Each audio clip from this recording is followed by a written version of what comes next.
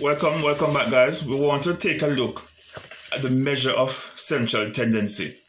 With the measure of central tendency, it is looking at the typical score in the classroom. It is looking at the mean, the mode, and the median. We want to look at how we find the mean, the mode, and the median. And this is after the teacher has given her assessment. The assessment could be a multiple choice question. It could be a fill in the blank question, or any pen and paper question. It could be an essay. It could be a project that they were given and using on Rubik to score to mark the scores for that particular project. Whatever the assessment is, teachers assess so that they can have an idea as to the performance of the class. All right, so the teacher would give the assessment, then collect the scores, then are able to make a good decision as to what to do. Should I redo? Should I reteach the lesson? Or should I move forward? All right, so the teacher is going to assess, then measure with the score, then evaluate by making a good decision as to what to do. So with the measure of central tendency, the teacher has now given the exam, given the test, and collects her data, collect her scores. And she now wants to find what is the mean score of the class, what is the modal score of the class, or what is the median score in the classroom. So here we are bringing math into our language lesson, finding the mean, the mode, and the median. Let us jump at this particular exercise. So here we have given the raw data. We're given 12 numbers, right? 2, 4, 6, 8, 2, 4, 6, 8, 10, 11, 12. So 12 students are in the class, okay? Because these are the number of students. This is the number of grades you have collected. And this could be percentage, all right? Percentage. Okay, so we want to find the mean. In order to find the mean, you first have to add the total of all these variables plus divide them by the number of students in the class. So when you add all of this together, you're going to get 796. And the number of students is what? 12. 796 divided by 12 give you 66.3. All right, and if you don't want to use your calculator, you can always go ahead, all right, and drop your bar, and the divisor will be 12. The dividend will be 796, right? So your divisor, your dividend, and you could find your quotient up here.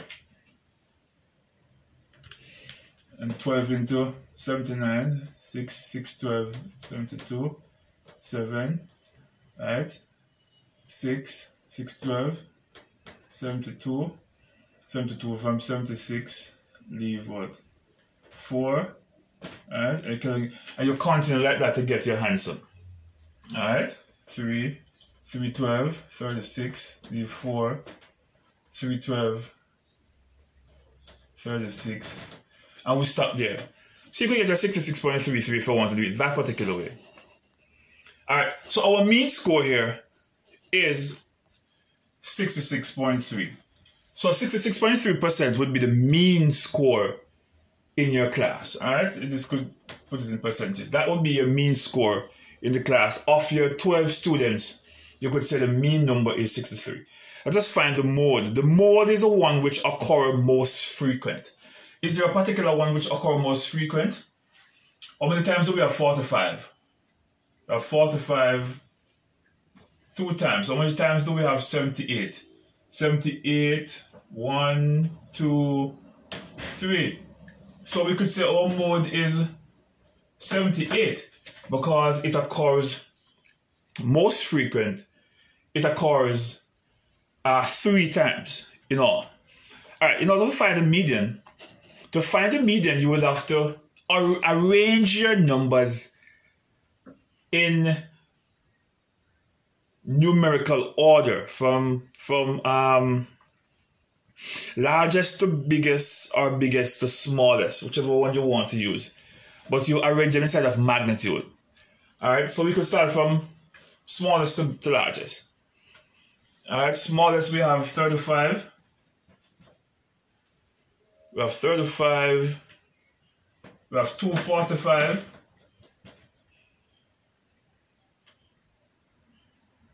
$53. We have 57. I see 68. 78 comes what? 3 times? Yeah, 378.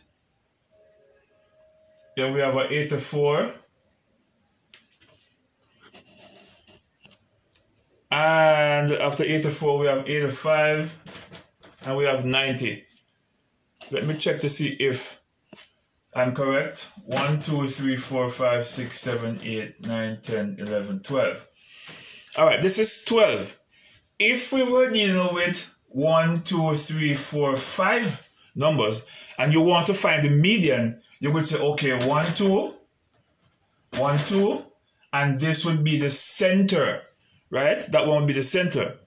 But in this particular case, where we're dealing with an even number, we find that 2, 4, 6. If you were dealing with 6 numbers, you'd have, okay, 1, 2 from the left, 3 from the right. All right, so here would be my center, 1, 2, 3.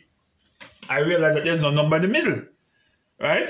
So what I'd have to do is to take the 2 that are closer from the center and add them together and divide them by 2.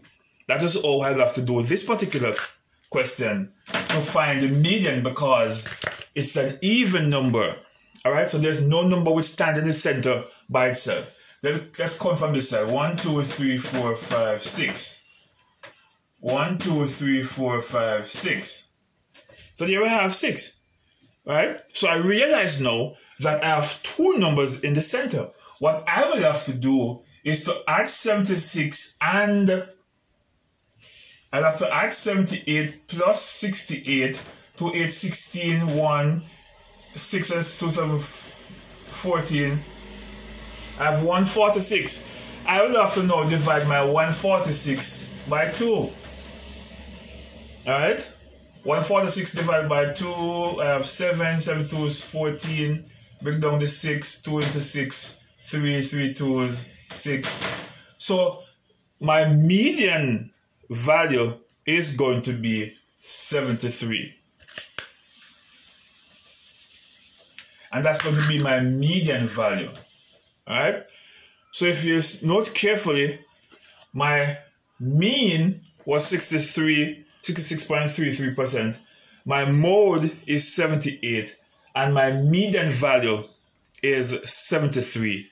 So I could say to myself as a teacher that the median value in the class is 73%.